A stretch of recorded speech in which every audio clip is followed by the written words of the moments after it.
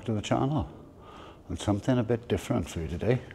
We're going to have a little urban explore. Let's take a look at the boys' village, St. Athens.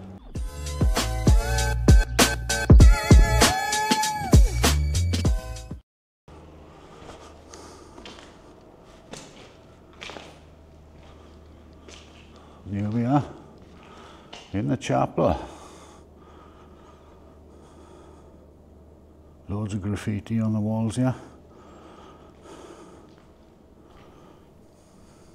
In the quiet countryside of St. Athens, South Wales, lies the crumbling remains of a place that once buzzed with youthful energy and optimism. This is the boys' village, a place that played a unique role in the history of the region. Today, its decaying structures stand as a haunting reminder of a different time. But what was the village and why was it built? Join us as we uncover the story of the boys' village of St. Athens. To understand the boys' village, we need to go back to the early 1920s, a period when the coal mines of South Wales were at the heart of the local economy. Coal mining was dangerous and grueling work, and many young boys, some as young as 12, were employed in the mines. These boys faced harsh conditions daily, often working long hours in dark, unsafe environments. Seeing the physical and moral challenges these young workers faced, a group of philanthropists and social reformers had a vision to create a place where these boys could escape the rigours of mine life.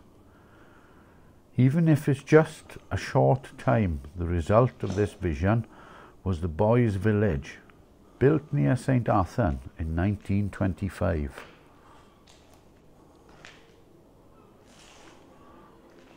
The boys' village was more than just a holiday camp. It was a community in itself, designed to accommodate hundreds of boys at a time. The village had everything needed to provide a break from their daily hardships. Dormitories, a dining hall, a chapel, sports facilities, and even a swimming pool. The daily routine at the boys' village balanced recreation with education. Mornings were often spent learning practical skills like woodworking and metalwork, while afternoons were dedicated to sports, games and outdoor activities. The chapel was central to village life, offering moral guidance and fostering a sense of community among the boys. During its peak, the boys' village was a beacon of hope for the young miners. It offered them a rare opportunity to enjoy their childhood, learn new skills and make lifelong friends. For many, the time spent here was a cherished escape from the grueling reality of the mines. And as you can see, there's not a great deal of the site left now. It's all being demolished, ready for new housing.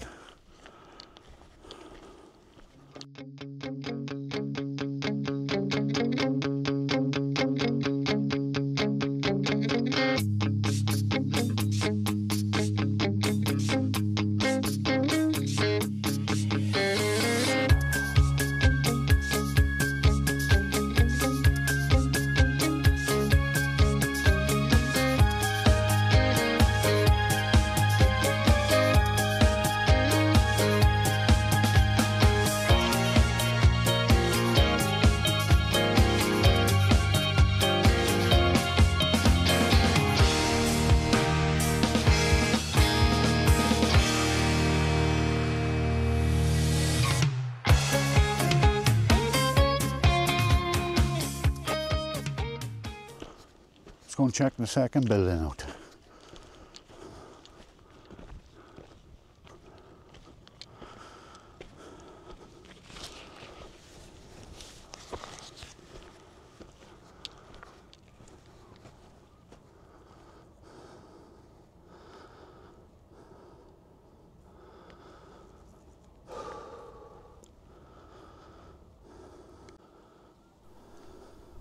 Historians often speak of the boys' village as a symbol of the early 20th century social reform movement in South Wales, a time when community leaders, philanthropists, were striving to improve the lives of working class families.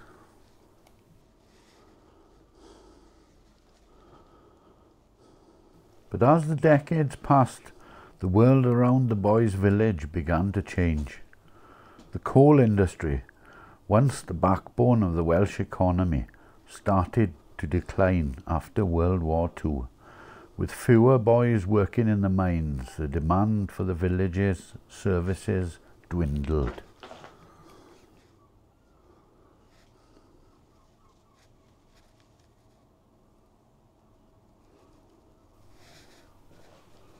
By the 1970s, the boys' village was no longer needed as it once was. The site was eventually closed and the buildings were left to the elements. Over the years, the village has become a target for vandals, and nature began to reclaim the land.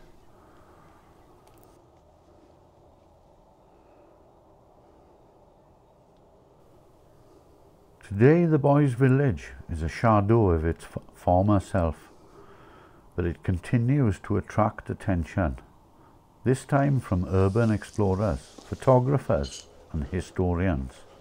For them, the site is a poignant reminder of the past, a relic of an era when community efforts were made to provide hope and relief for the younger generation of miners. Though the buildings are crumbling and the grounds are overgrown, the legacy of the boys' village lives on.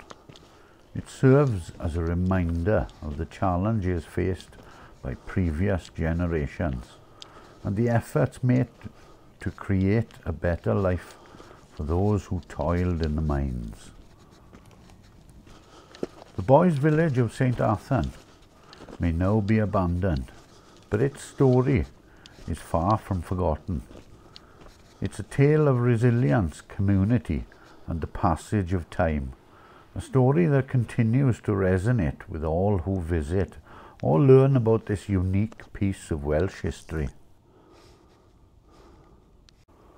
And here's the monument from the 2 World Wars.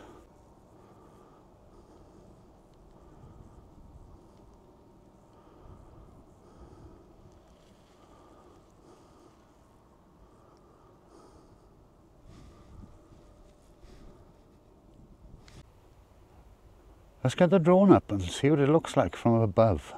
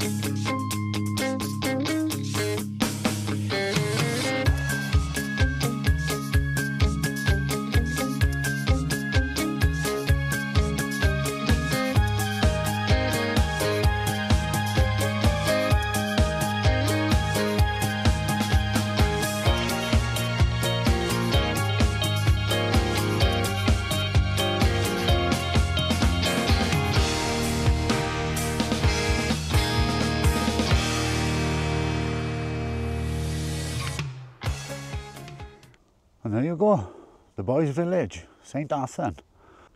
And if you've enjoyed this video, please consider giving us a like, subscribe, comment, and we'll see you all on the next one.